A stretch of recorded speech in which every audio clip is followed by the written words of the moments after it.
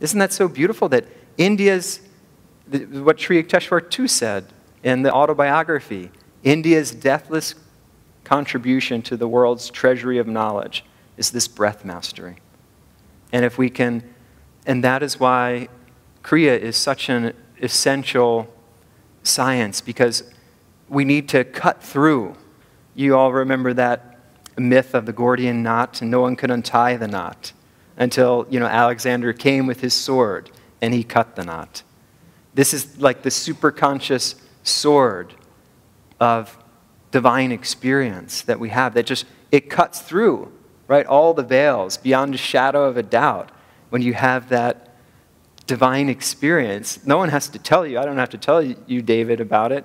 You've experienced it. I don't have to tell you, Allison. You've experienced. We've all had touches of these divine experiences in our lives. I remember when I used to play a lot of soccer growing up, and I had read, if you're familiar with Joseph Campbell, and he gave this beautiful interview. He wrote about myth and how he wrote The Hero's Journey and talked about everything from Star Wars to the Upanishads and how everyone is on this journey. We're all on this hero's journey. And that, of course, the battle, as we know, is right within our own selves. But Joseph Campbell used to ask this question before I found Master and Swami and Ananda, and I knew how to actually introspect and find the answer. But he used to say, where are you between thoughts? I used to think about that.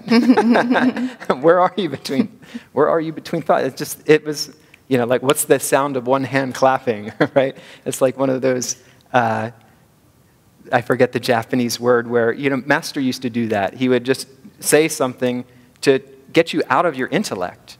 And, in fact, Ram Dass, when he met his guru, Neem Karoli Baba, this is exactly what Neem Karoli Baba did. Ram Dass was so intellectual, and his mother had passed away, and he went out and looked up at the stars one night, and the next day he met Neem Karoli Baba, and Neem Karoli Baba said, you walked out last night, you looked up to the stars, you were thinking about your mother, how she passed away, how she died of spleen.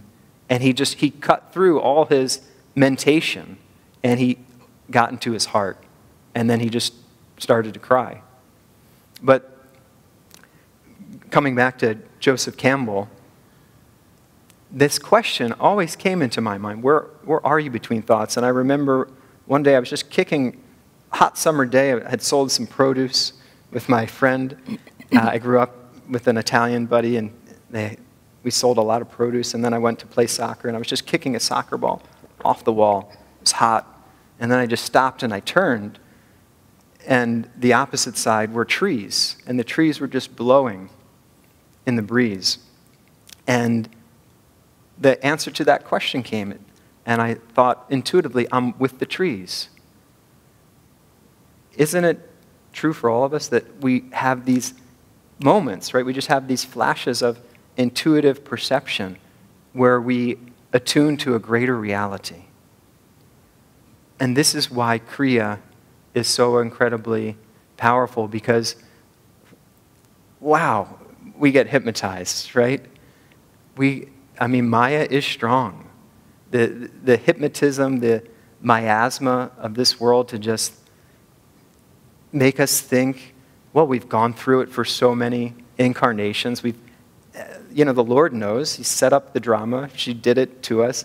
We're habituated. The energy goes out, so we're habituated to look outside. But when we begin to withdraw that energy within our own self through a scientific technique, right, that has been practiced for millennia.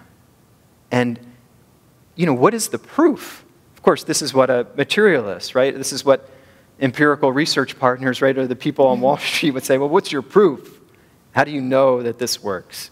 How do you prove that God exists? You remember how Yogananda used to answer that question? You practice Kriya Yoga, and the joy that you feel, that is the proof of the existence of God.